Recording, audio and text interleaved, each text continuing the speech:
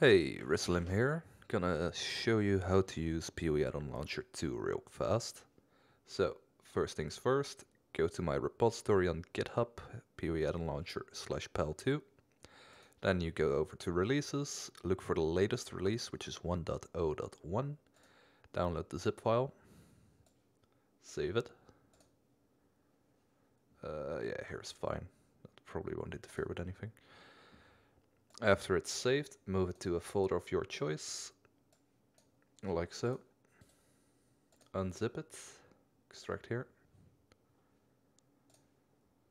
There it is. Now you can delete the zip file. All you have to do now is run the exe. And there you go. Because this is our first launch, we will have to configure this.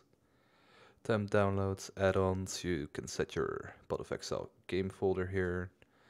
I'll just do that like off screen so I don't accidentally like leak some random folders that I shouldn't be leaking. Anyhow, here's a PoE Exile folder, so I click select and there you go, it's added. Now we're gonna add my auto hotkey folder. Once again, I'll put it over here.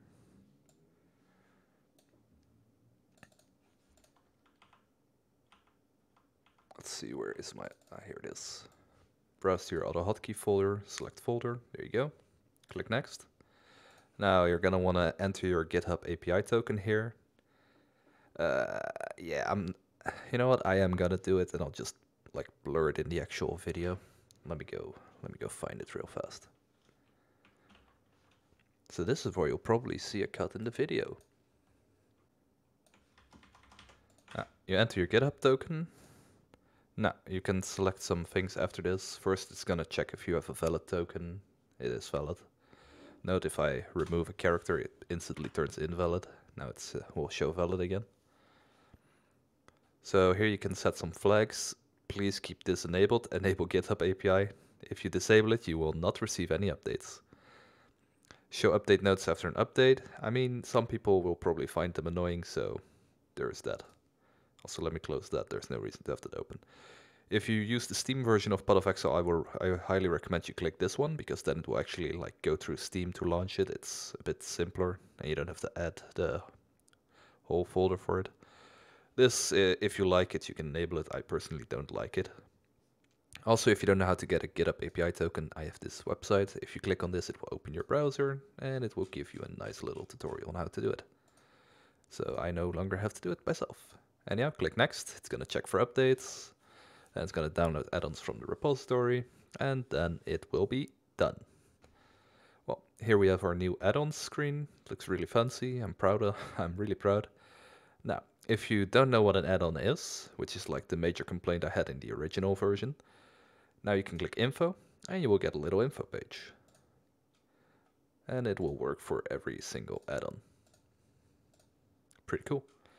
So if you've decided you wanted to download something, once again, first off, go into the settings here and make sure you have set all of these things. Also, I just showed my GitHub API token again, so we're gonna have to edit that. You can still add your custom HK scripts. If you don't have it installed, you can just click this and it will download the installer for you.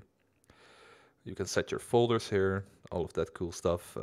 Here's my sellout page where you can like visit my stuff. If you click this, it will show the update notes in case you like missed it or you want to read them. It also helps you to find out what version you're on. Anyhow, after you've set all of those things, you can download some add-ons. So let's do that. There you go, it will start downloading stuff. I'll just click this.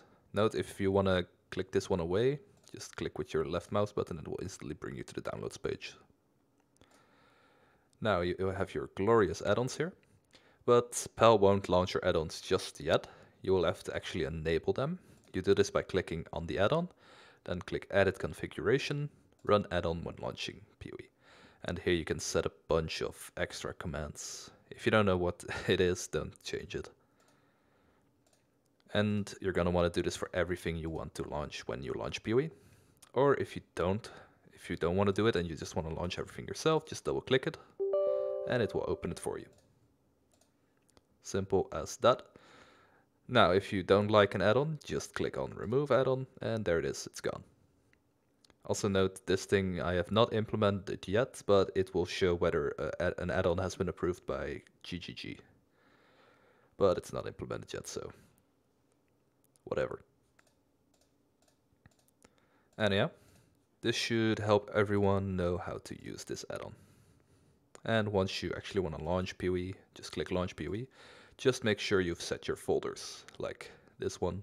And then in general settings, if you're not using Steam, make sure one of these is selected so that it actually knows what to launch. And that should be everything. And yet, again, I get to black out my GitHub token.